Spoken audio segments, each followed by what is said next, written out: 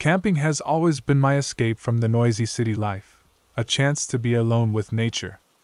But one summer, my peaceful camping trip turned into a heart-pounding adventure I'll never forget.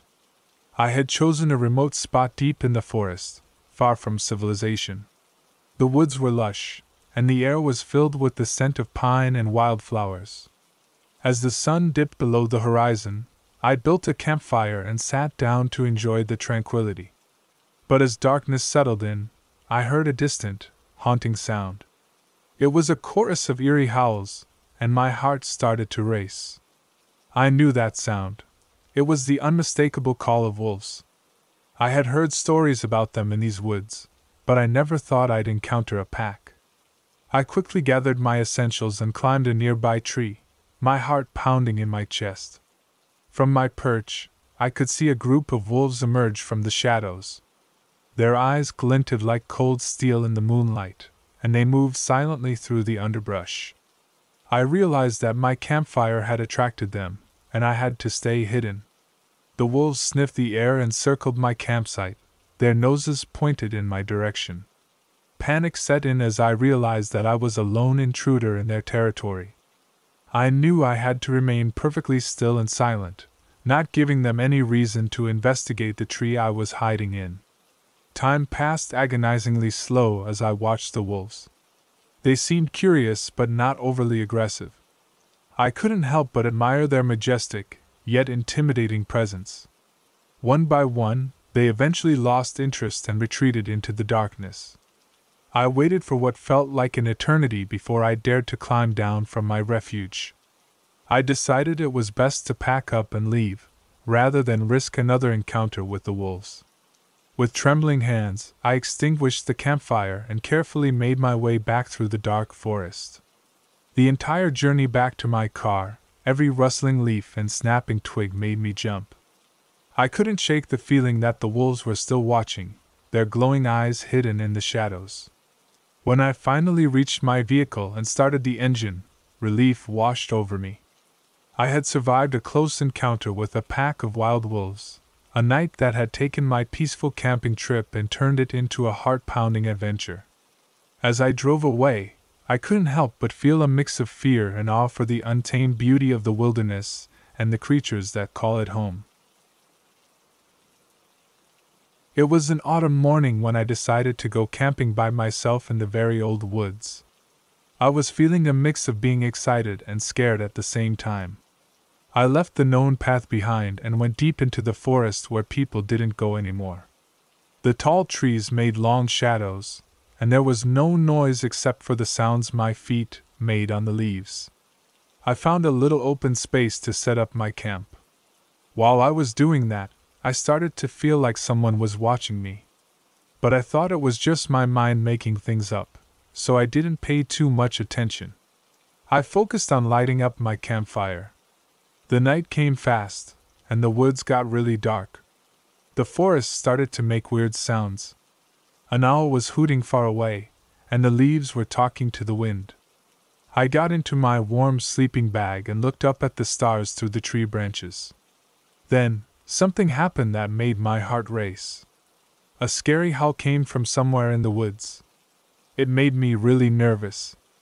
I thought, maybe it's just an animal.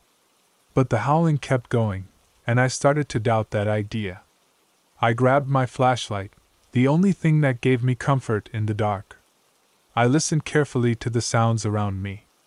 It felt like the forest was getting closer, like it was trying to trap me. All of a sudden, a shadowy person came out from the bushes. This person looked messy and wild, with crazy eyes. He was mumbling and getting closer to me. My heart was beating super fast, and I had to make a quick decision. Should I stay and face this stranger or run away into the dark woods? I didn't think too long. I ran as fast as I could through the trees. I was guided by the light of my flashlight and the feeling of fear. The forest was like a maze, and I had to dodge branches and thorns. The stranger's scary howling was following me, making me run even faster. I ran until I was tired, and my chest hurt from breathing so hard. Finally, I found a road, and I could hear a car coming. I waved my flashlight to make the car stop. I was trembling, but I told the driver what had happened. The driver called the police, and they came and caught the strange person who had been in the woods. Sitting in the safety of the police car, I realized that my camping trip had turned into something really scary. Those old woods had secrets I never knew about, and I was lucky to get out of there. I will always remember the night I camped alone in the woods, and I'll never forget the scary person I met there. Long ago, I went camping by a peaceful, quiet lake. It was a beautiful spot, surrounded by tall trees and the soothing sounds of nature. I set up my campsite near the water's edge, and everything seemed just perfect. The day was bright and sunny, and the lake's waters sparkled like diamonds. As the day turned into night, the stars in the sky began to twinkle, and the world around me grew dark. I lit a campfire and sat by its warm, comforting light. The night was so calm that I could hear the water gently lapping at the shore. It was the kind of peaceful night that makes you feel connected to the world. But then, something strange happened. Out of the stillness of the night, a strange noise began to emerge. It sounded like something emerging from the water, like a slow, slithering motion. I thought it might be a beaver or an otter, the kind of animals you might expect to find near a lake. Curiosity got the better of me, and I reached for my small, trusty flashlight. With the flashlight in hand, I approached the edge of the water. The sound was getting closer, and my heart started to beat faster. I wanted to see what kind of creature was lurking in the darkness. The light cut through the night, and my eyes widened as I saw what was there. It wasn't a beaver or an otter. No, it was something entirely different. It was a creature with a long, serpentine body, like a snake, but not like any snake I'd ever seen.